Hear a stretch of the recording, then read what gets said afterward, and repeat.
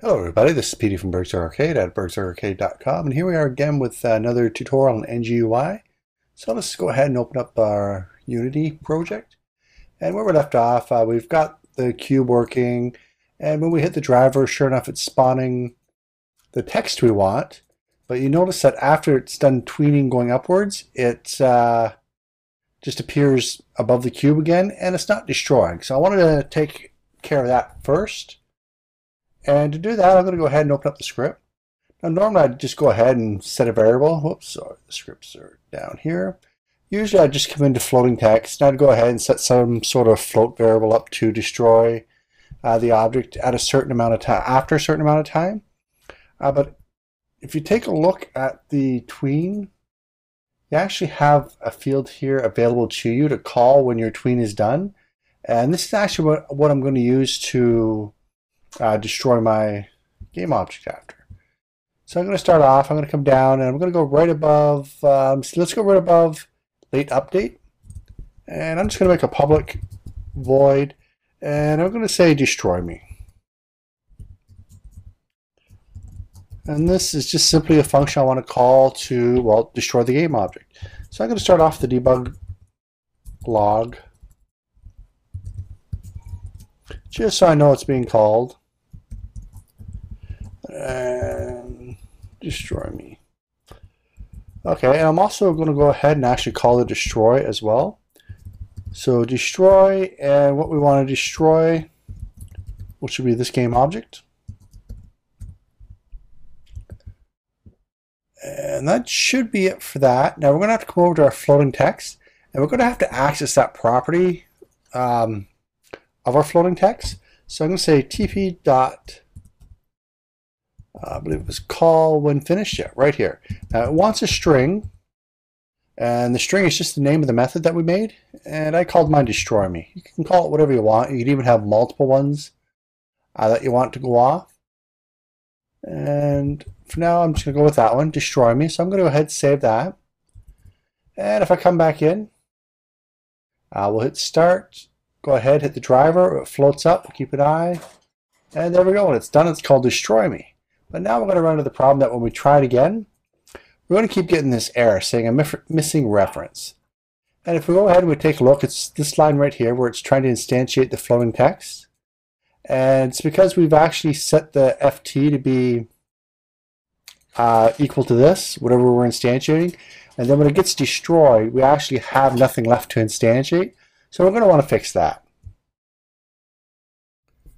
All we're going to do is come up here and change the FT to Prefab, or anything you want. I'm just going to call it Prefab because that's what it does is represent a Prefab.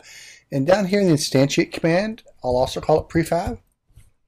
Now I got a message in one of the other videos that we're not supposed to actually instantiate. We're supposed to use NGUI tools. And right here, add child.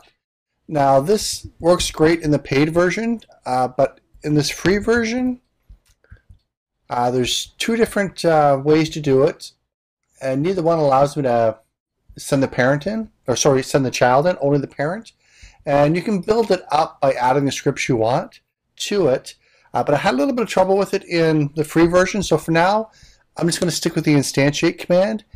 And when we go ahead and take a look at floating sprites, you'll see that there's quite a bit that we can refactor out of both scripts to make a base script, and that's what we'll do then. So I'm going to go ahead, well, we'll have to fix that, but first I want to go ahead and set the prefab over here. Since we changed the name, actually I got to fix the error first, and we'll do that just by saying floating, spell it right, floating text, there we go. And we'll go ahead and head back into Unity. That should fix that. We'll go ahead and clear this. Now we have the prefab variable. We'll go ahead, we'll select our prefab, go put it on. I'll go ahead, hit start, and there we go. It's still spawning. We'll go ahead, we'll let them die off, and when we start it up again, there we go. So the next thing I want to address is, you notice how it's always starting off in the center?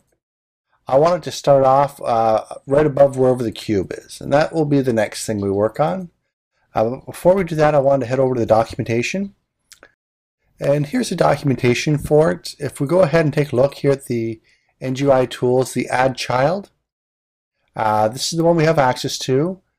This is the one that I've been playing around with in the paid version, which works great. We also have this one here. Again, I've played around with it, not really what I want. I want to be able to pass the child in. I want to be able to actually just send a prefab in. And right now in the free version, you can't do that. And since the free version actually is not supported anymore, the chances are it won't be added to it. So we're just going to stick with this way for now, at least while we're using the free version. And everything should be fine, but I just wanted to point that out. So we'll head back into our script, and I'm going to come over to our floating text. And let me see, following here, I'm going to switch this back to a public. Just so we can call this to make our script go ahead and actually calculate the position that it's supposed to be in if it was following. Now I don't want it to actually follow. I just want it to basically for that one frame get where the position should be. And I'm going to go ahead and save that. And I come into our driver here. And I'm going to come down just under duration where I'm actually setting the from and to position. And we're going to do things a little bit different here. So I'm going to come in, and the from position, I'm actually going to go ahead and grab, well actually before I do any of this, what I want to do is actually call FT, which is for our floating text, and the following, the one that we just made public. That way there we know where we should be, so it's going to be setting its transform properly. So I'm going to say ft dot transform dot, and actually what we want to get is the local position. And then for our to position, I just want it to float upwards. So what I'm going to say is go ahead and grab our tp dot from, so basically where we're moving from, and then I'm going to go ahead and add a vector 3. I'm going to see vector 3 dot up position, or the direction I want it to go in, and that only adds 1, so I want it to be a little bit bigger than before, and I think we were using 100. So we're going to go ahead and save that off. We'll go check, see if any errors pop up. We have none, so I'll clear it. Let's actually start it before I hit the driver button. And now when I hit, it's actually spawning where it's supposed to. And as we can see, they're also being destroyed. But I think that's pretty much it for the text.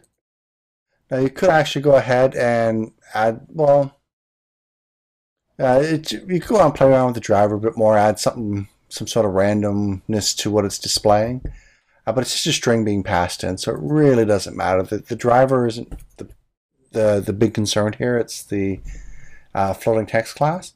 But anyway, that's pretty much all I can think of that I wanted to cover in this little mini series here. Next we're going to go on to actually floating sprites. So something like a little quest icon above NPC heads. But anyway, it's pretty similar to this, so it should be pretty quick, and I'll see you in that video. Bye-bye.